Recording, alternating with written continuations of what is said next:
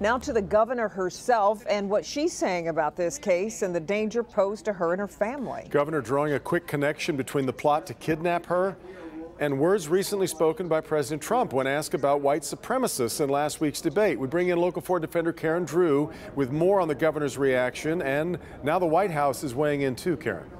Oh, that's right, Devin. It was just moments ago the White House issued a statement saying Governor Whitmer is causing division, and that is after some strong words she expressed pointing the finger at President Trump for actually encouraging racist groups to stand back and stand by. She believes those groups heard Trump's word and reacted.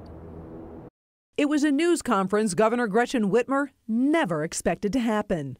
I knew this job would be hard, but I'll be honest.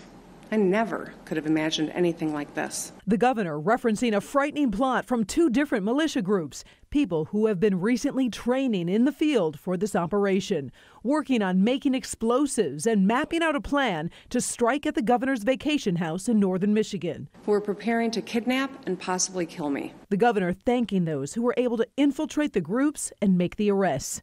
As a mom with 2 teenage daughters and 3 stepsons, my husband and I are eternally grateful to everyone who put themselves in harm's way to keep our family safe. Those words of thanks turned to condemnation of President Trump. Stand back and stand by. Just last week, the President of the United States stood before the American people and refused to condemn white supremacists and hate groups like these 2 Michigan militia groups. The governor believes that's exactly what these men who are charged in this kidnapping conspiracy heard and acted on. Hate groups heard the president's words not as a rebuke, but as a rallying cry, as a call to action.